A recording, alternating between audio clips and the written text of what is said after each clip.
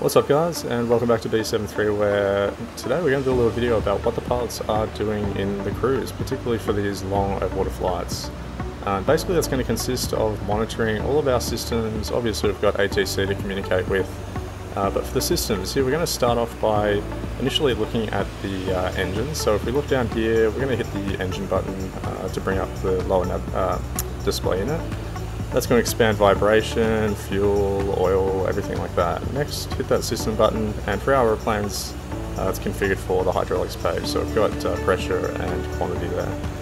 Looking across here, we've got our nav display and our PFD, checking wear and tolerance, and upstairs, pneumatic system, airplanes breathing well. We're going to look at our cabin altitude, everything like that, and last is functioning correctly for this long ETOPS second.